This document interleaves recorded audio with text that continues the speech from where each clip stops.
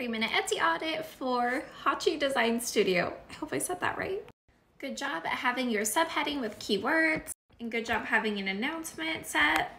Good job having your section titles. The number one thing working against you is how few items you have. A huge part of having success on Etsy is adding new products frequently. So if you create a shop, add a few items, and then stop adding items and just let it sit, that's really going to work against you and really hinder your success. Etsy wants to see an active seller. So once you start your shop, then you need to keep going. Otherwise, you're really going to stunt your shop. You're only using one kind of listing photo. So I recommend testing a variety because sometimes it's just switching the listing photo that makes it perform better.